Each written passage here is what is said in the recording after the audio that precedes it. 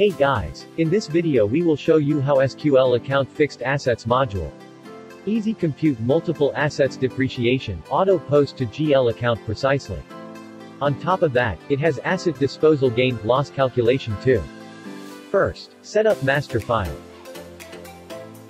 All you need to do is create the asset group link to the GL code. Insert code, description, choose the depreciation method, update all the GL account code.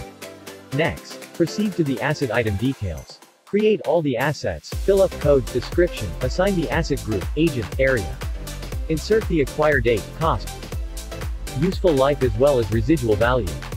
Choose the depreciation frequency by yearly, monthly, half-yearly or quarterly. Click on Generate, SQL will generate all the depreciations. Routine asset depreciation generate. Go to Asset, Process Depreciation. Choose the process period, for example 1st January to 31st December. You can choose to post the depreciation by asset group, asset item, or even by agent or area. In this example, I will post by asset group. All asset depreciation will be calculated with a simple click on the Save button. A journal voucher created automatically. System will calculate all the depreciation entries by asset group. For instance, the depreciation posting total for motor vehicle, furniture, and fitting, office equipment. Reports. SQL also packed with comprehensive assets report. Let's look at asset analysis, which can view by yearly, monthly, half-yearly or quarterly. In this case, we will look at 5 years analysis. All historical depreciation, year-to-date depreciation, accumulated depreciation, and net book value will be displayed for better analysis by asset group. If the assets have been sold, the system will also help you to calculate the gain or loss on asset disposal. If you wish to view detail by individual asset, you can also change the grouping to asset item and apply.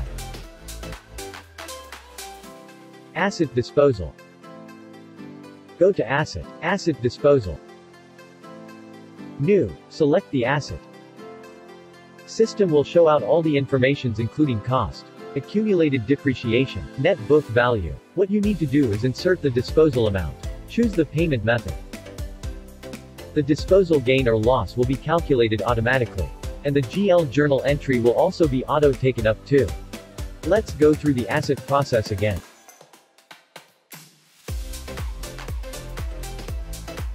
This time, I'll show you posting by asset item. Click on Process.